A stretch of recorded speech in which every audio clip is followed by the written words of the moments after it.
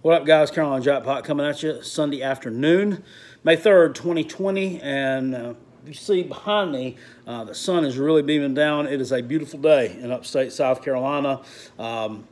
This morning and the early part of the afternoon, did the old grass cutting thing. And now I'm going to go back out when I'm done with this video and do the ceremonial trimming of the hedges. No, not the trimming of Georgia's hedges like my Gamecocks did last October. This is actually the trimming of my personal hedges that have become a little bit overgrown with morning glory and kudzu vines outside my trailer. So I got to clean up a little bit, but I wanted to jump on here and do another installment of the Retro Rewind that I kicked off a couple of weeks ago with the South Carolina versus Appalachian State game in 2019 that really didn't end so good for the Gamecocks, but that comes at a good point. You have got to visit the bad as well as the good. You can't just dwell on the great things that happened in the past in your program's history. If you do, you're just going to be wearing a happy face around all the time. You have to look at some things that your team could improve on, some things that you can rant about a little bit, because on a guy like me and my channel, that's what you live for, right? So actually today, though, we're going to get in the Wayback Machine, and we're going to travel all the way back to the year 2009. That's right, the first full year of presidency of a man named Barack Obama, 2009, when we were in the midst of, I don't know, it was a weird time in America. The economy was on the downturn, but maybe it was starting to come back a little bit in 2009, and things were on the uptick. Things were definitely not on the uptick the last game of the regular season for the South Carolina Gamecocks. They came in with a record of 6-5. Now, this team started out 6-2 under Steve Spurrier, but had lost its last 3 games of the regular season versus Tennessee, one of my favorite teams, on the road at Arkansas, and at home against #1 Florida. They lost by 10 points on November 14th, 2009. This game versus the Clemson Tigers takes place in November 28th, 2009. So they had a bye week to prepare for the Taters. I didn't remember that because we had a bye week last year, it seems like. Both teams did, which was a little bit weird, just the way the scheduling fell out. But we came in 6-5, and there wasn't a lot of hope. Clemson came into this thing with an 8-3 record. This was their last game of the regular season. They're ranked number 16 in some polls, number 18 in some others. They had kind of a semi-embarrassing loss the second game of the season on the road at Georgia Tech. If you've ever searched GIFs sometimes to make a mockery of Clemson or whatever, if you're in Facebook or something, you'll see the little GIF that's got 2 of the Clemson students in the end zone bleachers that are almost totally empty, one with his head down like this, and the other one takes his hat off. It's like, man, that came from the 2009 Clemson versus Georgia Tech game. The more you know. But they had beaten some sound teams. They had beaten Florida State, who was in the last year of the Bobby Bowden era. They had also won on the road at number 10 Miami. This was back when Miami was positioned to take that top spot in the ACC Coastal, which we know didn't really happen for like another 10 years, but it did eventually happen. When it did, they kind of got smacked around a little bit, but enough about that. Clemson comes in 8-3. South Carolina comes in 6-5. We're on a downward spiral. They're on an uptick. Who's going to win this game? In Williams-Brice Stadium in Columbia. About 80,000 fans in attendance for this one, which is not a sellout, but it's pretty damn close. The best crowd of the year, only behind the game against the #1 Florida Gators. They played earlier in the season. I think you will see, as this one unfolds, the rigors of an SEC schedule, especially back then and back in the day, really helped out the Gamecocks as this game progressed. And I'm going to link the link that I'm going to watch this video from in the description box below. It's by a YouTube uploader by the name of J Law. J Law only has 100 and something subs, so I guess he monetizes videos or anything. This one only has 80 views on the video, and it was uploaded about a year ago. So I can guarantee you, I'll link it in the description box below. All the Carolina Jackpot fans, when you're watching this game, go back and you know, kind of, I don't know, on one device, maybe your TV or something, if you got your YouTube hooked up there, watch that, turn the sound down, listen to Carolina Jackpot talk about this game. Old J Law will double his views on that video, at least, no doubt. Let's get right on into this thing and see what we got going on. South Carolina Clemson, 2009. This is really an underrated game, too, in the series of South Carolina Clemson games that we'll be talking about on this channel, at least until the coronavirus is over. I remember I was working that day, and I got off work at 12. So I got off work at 12, and this game kicked off at 12.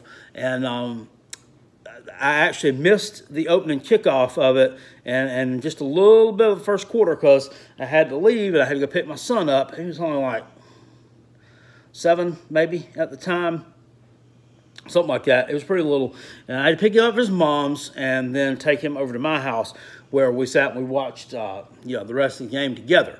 But I missed the opening kickoff, which the Gamecocks either sailed it out of bounds or we got a unsportsmanlike conduct or something like that on the opening kickoff. So we had to back it up and kick it off again. And this time, we are going to see, as the towels wave in the background, you see some Sandstorm playing there. The ball spotted to kick off here. And I'm not sure who was kicking the ball off for us at that time. Spencer Lanning was the extra point and field goal kicker. I think he may have been the kickoff guy too, but he doesn't get it in the end zone. He kicks it to the nation's most dangerous return man, C.J. Spiller, who takes it at the 14, cuts to his left, makes one move at midfield, and shake on to the end zone. CJ with the special teams touchdown. He was in Heisman Trophy talks this year. He was definitely a Heisman Trophy contender in 2009, one of the fastest guys on the planet. And, of course, the Tiger Rag is playing in the background. It was extra points, kicked up good there. I don't know who that extra point kicker was. It may have been Richard Jackson, may have been his name. Or it wasn't Catanzaro, I think it was before him. But we see Steven Garcia with the keeper, bulling ahead over midfield there. Garcia was a really special dual threat quarterback at South Carolina. You know, and I'll pause this thing sometimes here just to talk a little bit, but Steven Garcia, you know, had a lot of disappointments in his career. Most of them brought on by himself. As you know, Connor Shaw followed him, and he was a really, really good dual threat quarterback who did all the right things. Steven Garcia was a really good dual threat quarterback who did all the wrong things off the field. He always stayed in trouble. He stayed in trouble at practice. He stayed in trouble with his coaches. And ultimately, in 2011, it led to his dismissal from the team. And it was just sad, man. And I like to see now that he's kind of turned his life around. He cleaned up a little bit. I see him on Twitter and stuff like that. But I have nothing but love for Steven Garcia. He wasn't the mold of a prototypical quarterback that we'd see. He was kind of, I mean, he wasn't that tall. He was kind of, if you looked at him from far, he's kind of pudgy looking. And he really didn't look like a quarterback. But this guy, I mean, he could throw the hell out of that rock, and he could take off, run up the middle like nobody's business. I mean, really, really a special athlete. Just a shame that things didn't pan out for him like I thought that they would, like most South Carolina fans thought we would. We see a little slant here to Alshon Jeffrey in his freshman year, fumbles the ball, and there's a little scurry for it there, and it is recovered by the Gamecocks. So we get the ball back there And then Garcia, we see him drop back again, and he throws over the middle. And that one's picked off by Rashad Hall for the Tigers. Of course, he's a good athlete. His last name's Hall, just like Carolina Jackpot. Number 31 makes the pick there, and they're in business again. Moving the ball here, we see Kyle Parker slinging it to Jacoby Ford, who gets out of bounds near midfield, and hands the ball off. There is Jamie Harper running across midfield into Gamecock territory. Parker again fires this one for Ford again. He looked like the only receiving target they had there for a while in this game. Really, most of the throws went to him. Jamie Harper again fumbles the football, and this one's picked up by big number 40, Eric Norwood. Man, he could bring it. This dude could lay the wood. Middle linebacker for the Gamecocks takes off, and dude falls down, stumbles and bumbles. It's his own momentum. He tackled himself there. He could have probably gotten another 15, 20 yards.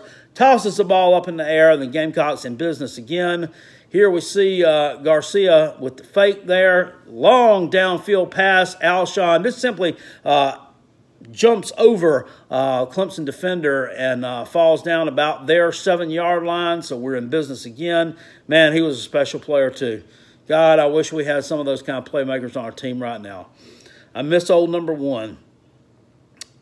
Now we see Garcia, the option pitch to number 10, was he? Brian Maddox. Brian Maddox, really underrated player for the Gamecocks.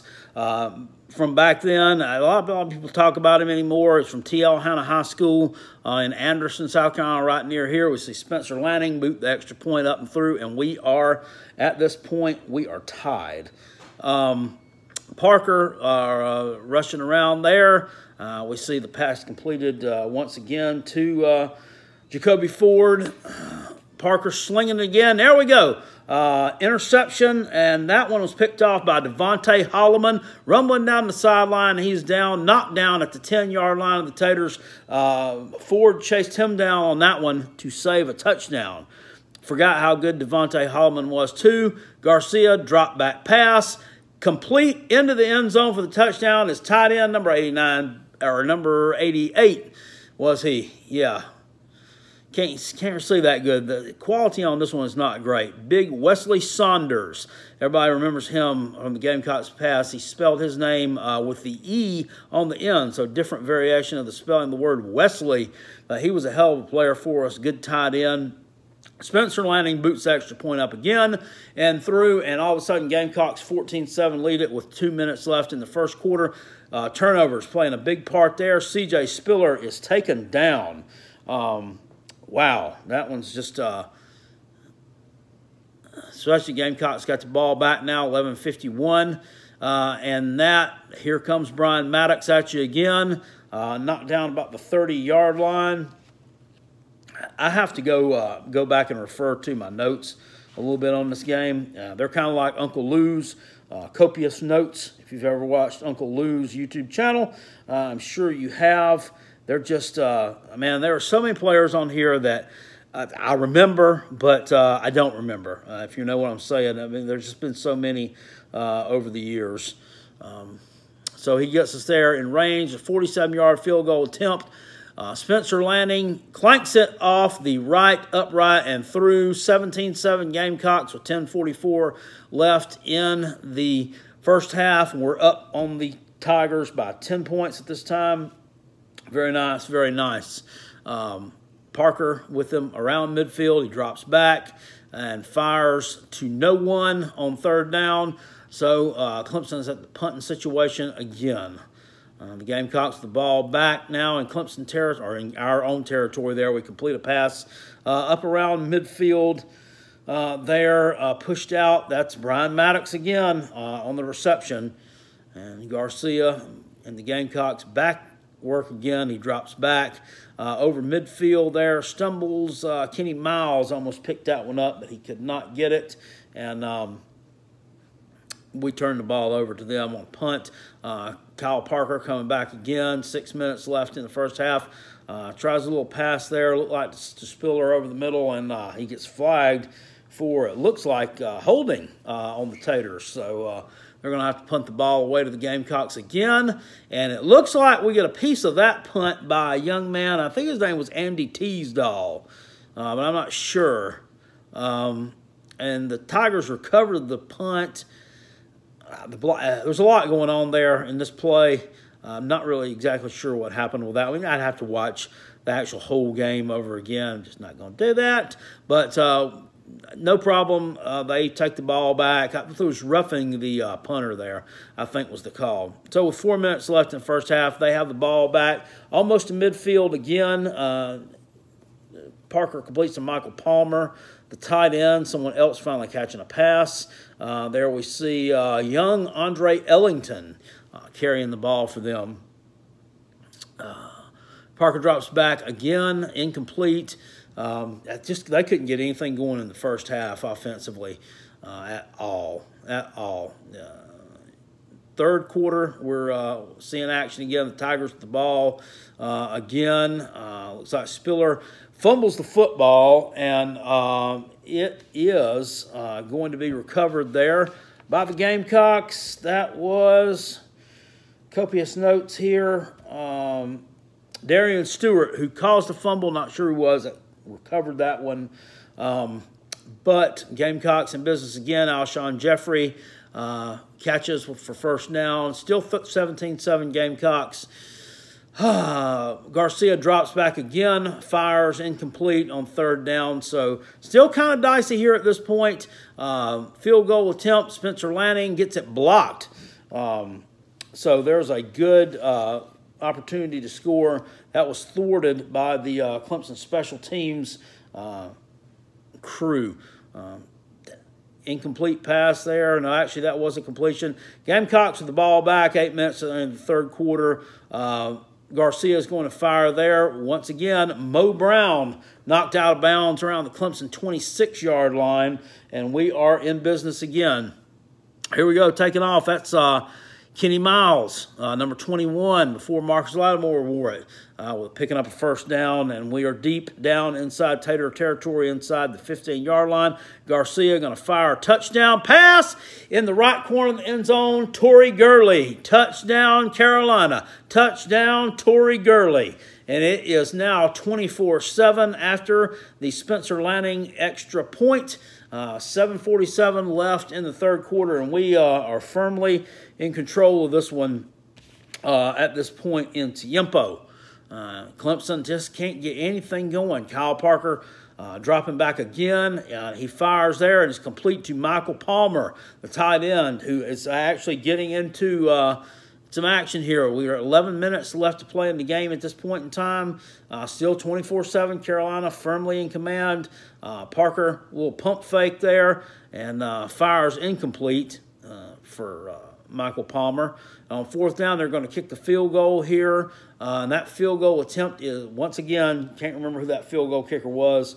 If you know who it was, and you're a Tater fan, please chime in. My thought says it was Richard Jackson from Riverside High School near here in Greer, South Carolina, but I could be wrong. There we'll see a young Dabo Sweeney clapping for the complete field goal, bringing them back to within 2 touchdowns. And then a long run there, Kenny Miles, down to, we're inside the Clemson territory again. We're inside the 40 at this point, 8:40 to go in the ball game. Kenny Miles again, or who was that? I don't think that was Kenny Miles. Here we see Brian Maddox fighting for the first down. 5 minutes left in the game now. Garcia with the keeper. We're looking up at going up like 31-10. It doesn't happen, though. Garcia stopped there by DeAndre McDaniel. He laid the smackdown on Garcia, kind of like he laid the smackdown on his girlfriend a little bit later in his career. Spencer Lanning, 38-yard field goal attempt is good, and we are up 27-10 with 5 minutes left in this game. There's young Dabo again looking disappointed, and it is all but in the bag. Kyle Parker fires to Michael Palmer, again near midfield, number 86 with the big grab. This guy was good, wasn't he? Yeah, he was he made Jordan Leggett look like child's play. Michael Palmer, best tight end in Clemson history, in my opinion. There he is inside the 25-yard line. Mike Palmer picks it up again. The Parker to Palmer connection was lethal on this drive, and now we see Michael Palmer again down the seam, running the post route. Touchdown, Clemson. Touchdown, Michael Palmer. 27-17 after the extra point by the unknown kicker. We got 3:46 left, and there we see a few Clemson fans, a few still remaining in the stands, putting their hands together for their team. They're only down by 10 at this point, and we're going to see them try an onside kick with 3:46 left, which is woefully unsuccessful. Carolina player, that's out. Garcia here up under center again, fakes, and he's going to throw a little fade in the back of the end zone to Wesley Saunders again. Snags his second touchdown pass of the day, and it is 34-17 Carolina. The crowd here has gone nuts. Really into it the entire time. Here you see Steve Spurrier smiling. Garcia, yeah, he knows what he's done. They've just taken a win back in the series from the Taters, who had won in 2007 and 2008. We take this one in 2009. We'll see Parker there throwing a route out the sideline to Palmer again, trying to get his team back into it. Wouldn't happen. This was the Gamecocks' day. They're once again short on, here we are, 4th and 4. They're going to go for it. This is the end of the game, and Parker incomplete. Really forgot how much of a bitch this guy was and how much I didn't like him as a quarterback. And I make jokes now and say, talk about Trevor Lawrence and say he's a bitch, this, that, and other. I really don't know Trevor Lawrence. In fact, as I've said in a recent video, never even heard the guy speak.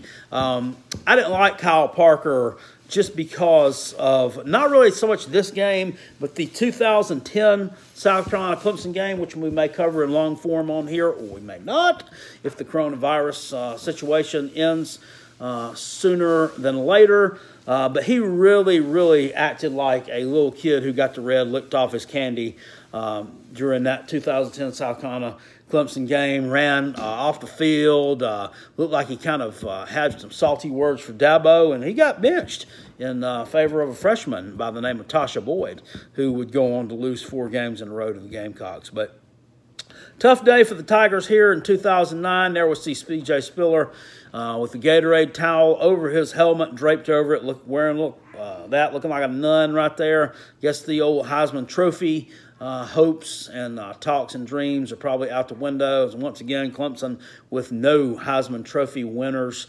to speak of. There was C. Spurrier congratulate one of the Clemson grad assistants at midfield. And that's about it, guys. So I thoroughly enjoyed this game. It was nice to be able to take one back from these clowns after getting our nuts drug across our chin the past couple of years in a row. And yeah, good times back in 2009. That one was certainly, like I said, a great Carolina-Clemson game, and one for the books, and a very underrated one as far as I'm concerned. I hope you enjoyed that trip down memory lane. Once again, if you want to watch that one back with me, and go back and view it on the J Law YouTube channel, which I will link down in the description box below to this video, and let's help him get at least up to over 100 views on that video. Guys, I will see y'all later. I'm going to head back out for some more rest, relaxation, and yard work, if you know what I'm saying. As always, this Carolina Jackpot video has been brought to you by Miller Lite and Jubilation. I'll see y'all later. Appreciate it. Peace. And I'm out. Go Gamecocks. Spurs up to my toes up, baby. Woo. Fire boom.